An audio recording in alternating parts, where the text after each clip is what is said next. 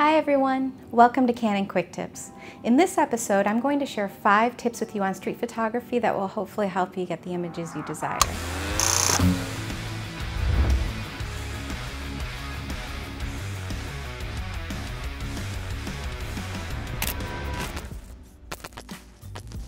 Thanks for tuning in. Kelly from Canon here. Let's talk about street photography. First, what is it? Street photography is photographing in a public setting. You don't have to be in the city, although the city is one of my favorite places to shoot, and you don't have to have people in your images either. You can be anywhere. Ultimately, street photography is the candid capture of everyday life. Tip number 1.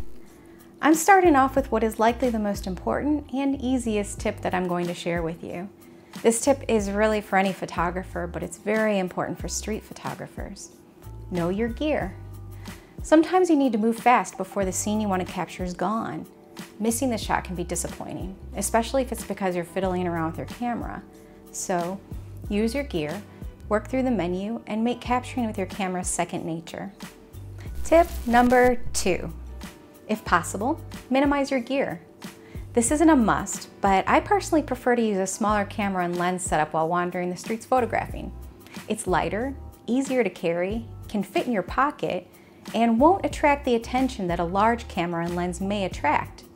This attention can change the scene by having people notice you photographing.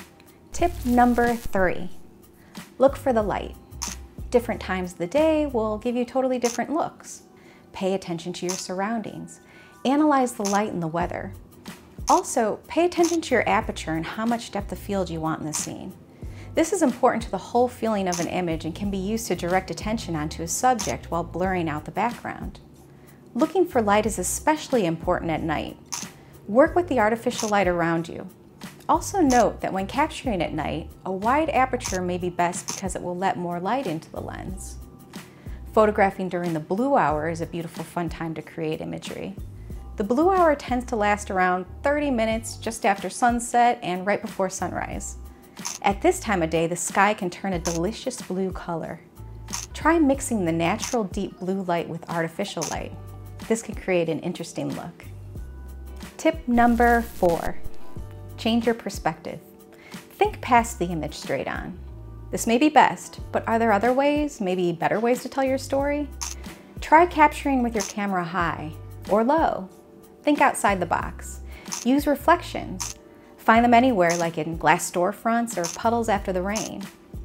Some scenes call for a longer shutter speed, which can create movement in your image. Carrying around a tripod for street photography doesn't always work out. I prefer not to. So use anything around you that can help you keep your camera still.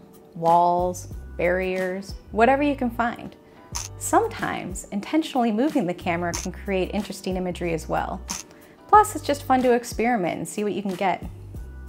And tip number 5, use your intuition. If you see a spot you want to photograph, but it's just missing an element like a person or a car going through the image, be patient and wait for it. Using your intuition to watch and try to determine a direction a subject is going to go is part of the game. Sometimes you win, sometimes you lose, but there's always fun in trying. Thanks for joining us.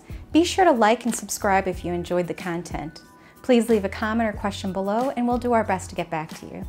Thanks again for joining us for this quick tip episode, and we'll be back again with another episode. Until then, keep photographing and as always, have fun with it. Thanks for watching.